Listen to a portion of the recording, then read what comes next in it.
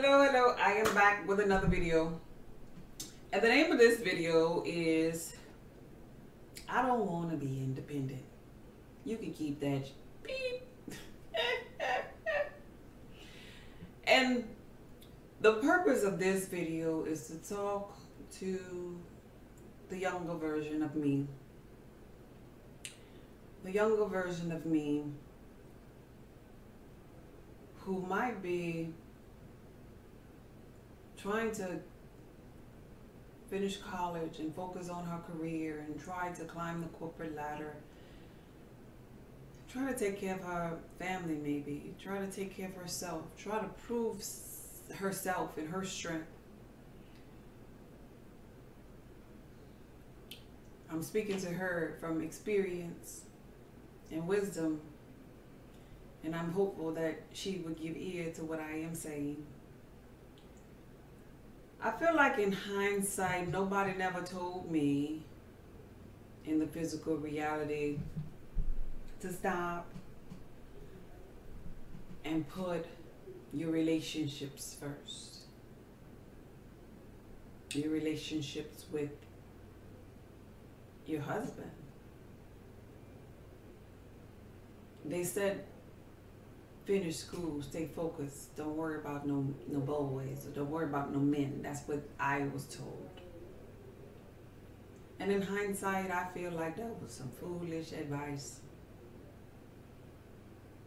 I have no regrets because I know that everything is perfectly orchestrated by source energy for me to go through these things, to be in a better position to help others and to evolve to my higher self, because I'm on a journey too. However, if I had a daughter, I would tell her to make sure that she stays girly, stays feminine, stay submissive, stay vulnerable. But just guard your heart and just try not to give it to any and everybody. Keep your legs closed.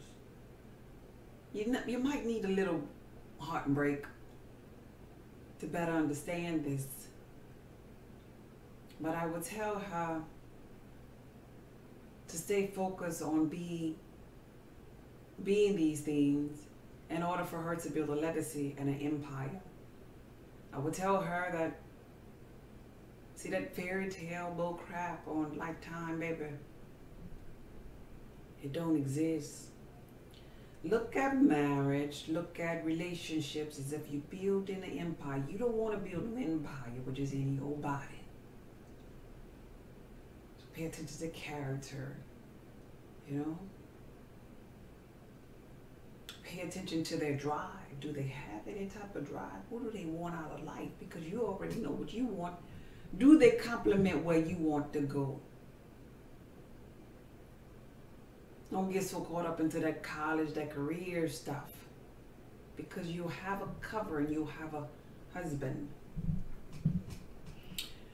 And I'm saying that because it's really, really cool, and I look at myself as an independent, well, used to be independent woman. And I'm not going to share what I mean about independence because I feel like it could come off as a braggadocious type thing, and it is masculine energy. But I will say that I feel like life forced me to get into that role for an appointed time in my life, and I learned a lot in that role. But what I will say to the younger version of me that might be listening to this video is, don't miss this here part. The fact that two is always better than one. I don't care if it's a divorce that you've been through like myself. I don't care if it's a bad relationship or your husband died or maybe you just don't have that divine feminine look about yourself and you have low self-esteem, so you're using the fact that you want to be independent to cover up the fact that you ain't never did no work. Maybe you're obese and maybe nobody's checking you out. Maybe in your head you think you look good and you really not. It goes to anybody with any type of excuse that don't have no man and they talking about they independent. I'm talking to you. Whatever your excuse is, boo. You too. Anyway, I want to share this with you. The part that nobody I see on YouTube talk about with this independent crap. This is the part right here. So there was a young lady who got a divorce. She got a divorce and she had children, and so now because she's so-called independent, she's exuding masculine energy. There's things around her place that needs to be fixed that she now has to fix or find someone to do that a partner could have helped her with. And just simple things that would happen around the home, even if like some type of flood or whatever would happen, where another outside person would have to come over, she now does not have a covering. And so like insurance adjusters or mechanics, especially mechanics or something like that, they see a single woman without a covering, and a man, being a man, if he's this type of man, he will try to mess over her. Though they have those in the physical reality that really respect women like that and really look out for them, they are the others who gonna have that yin or that yang energy that will try to, like mess over her. And because she's so fixed on trying to climb the corporate ladder, now she is exuding masculine energy, and she's spending her life and her time working really, really hard to obtain the lifestyle that she wants. But she has to put in this work. She has to put in this work, and it has to be a little bit harder because she only has one income. She only has one income. And so she's so drained because she has to now be the provider. She has to now be the mother, the gardener, the doctor, the therapist, self-care, the student, the daughter, the friend. So she's playing all of these roles, and she really doesn't have time to go out on something called a date. She's playing all of these roles, and she's really not meeting new people because she's on something called a schedule. And being that she's on this schedule, she's actually meeting the same people every day in the physical reality. The ones that are driving to work when she's driving to work. Yeah. The ones that are in the carpool line when she's in the carpool line. The ones that work with her. The ones that she see after work. The ones that she see on her way home. And the ones that maybe live on her street. Meanwhile, there's a universe full of other people that she will never see because she does nothing different. She's so focused on her career that she doesn't realize that she's in the midst of a program that's not yielding to her the man that she's desiring. Even if he were to pass her in the hallway, she would be so fixed on getting the job done or her to-do list that she wouldn't even see him walking by.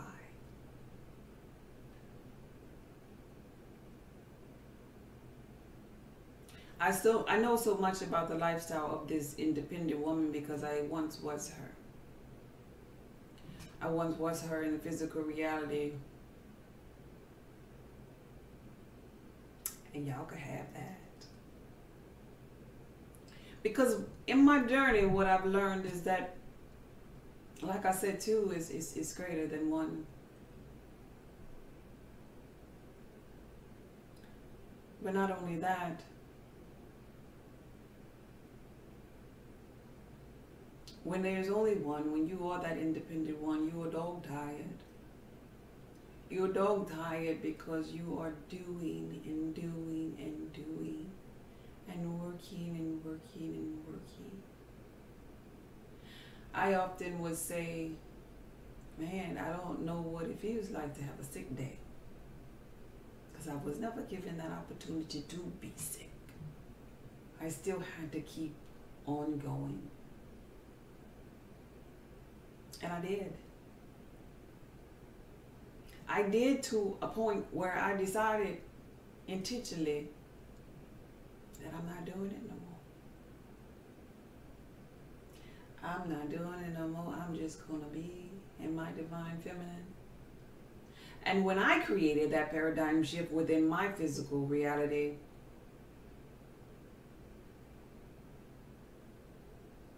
the universe made way and brought to me the relationships that I needed to stay in balance.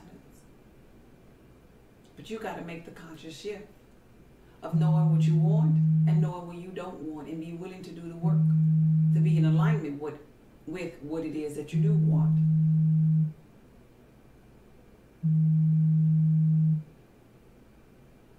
To be open to what it is that you do want. On purpose. On purpose. So, I want to share this one thing with you before I go.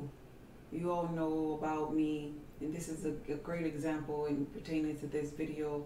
You know that I said that I want a food truck. There's so many things in my physical reality. If I say it, it is done. I get what I want some kind of way. It happens. Little old me. Because I believe in creating my reality through my thoughts and getting in alignment with that which I want.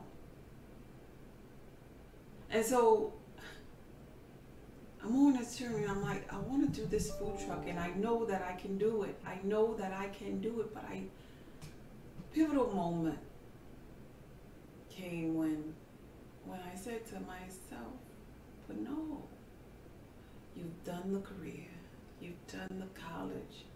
Now, if you do this food truck, you're going to have to travel to do this. You're going to have to worry about proteins. You're going to have to worry about build-outs. You're going to have to worry about employees. You're going to have to worry about getting the right truck. You're going to have to worry about da-da-da-da-da-da.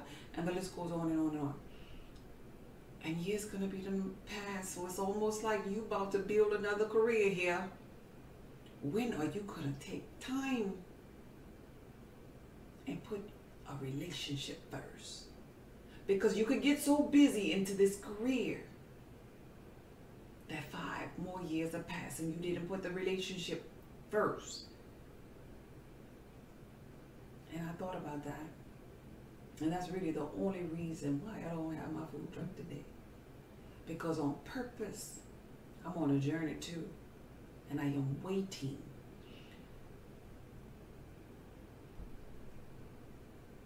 But I'm doing this on purpose because, you know, in the physical reality, you could get so fixed on getting everything it is that you want, or getting all the way to the top. You know, just like a lot of powerful people, they get all the way to the top and they realize, but wait, something's missing. Because you see, you could have everything in the physical reality, but still feel inside that you have nothing. And I know where I'm going in my journey, and I don't feel the urgency to have to get to the top and miss out on the relationships. Because when the physical body is no more, I don't want to lie on my deathbed, and I encourage you not to want to lie on yours and live life with regrets, you know. We could pull out degrees and you could pull out all these accomplishments, but I'm willing to bet on that day when, if we were to know that we're about to time out in the physical reality, that we won't say, oh, I'm glad I had the food truck. I'm glad I did da-da-da-da-da. I'm glad I went to this university. No, I'm willing to bet that we're going to be saying things like, tell so-and-so that I love them. Tell so-and-so thank you for spending the physical reality with me.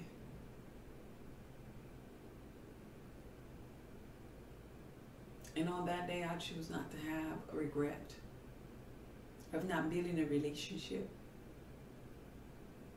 an empire with someone instead of all alone by myself. No matter how introverted I am, I just don't want to. I just don't want to. And I encourage you to get to that place where you just don't want to. And stop listening to people who maybe didn't get their degree, who didn't do something in their life, and they want to live their life through you. Like, you got to be the one that gets the family, the degree. No, you don't. You got to be the one that lives life to make you happy. An abundant life. That's all that really matters, that you live your life in abundance. And the abundance is going to be how you look at abundance, what it is for you. But I tell you, there's so much abundance in relationships. There's so much abundance and thrills and chills and expansion that you can get from relationships. Relationships are so important. The most important one being that of you with your higher self.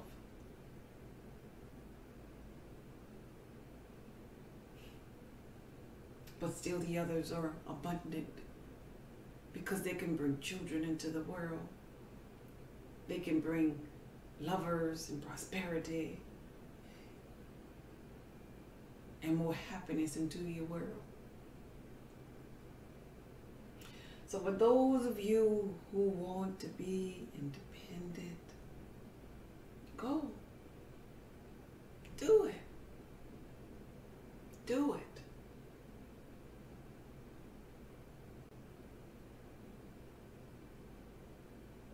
It's your journey. Go for it. But I'm hopeful that one day within your journey, you realize, wait, I don't have a covering. Wait, why did I make man if I'm going to choose to do this by myself? Wait, if there was another one right here, I would have more. Wait, I just want to open up my heart to somebody. Whatever it is that you think about is your choice, but this video, once again, was from my heart to yours. Because I don't want to be independent no more. Y'all can keep that shit. Be blessed. I need you, baby. If it's quite alright, I need you, baby. To warm a lonely night, I need you, baby. Trust in me when I say okay. Oh, pretty baby, don't let me down, I pray. Oh,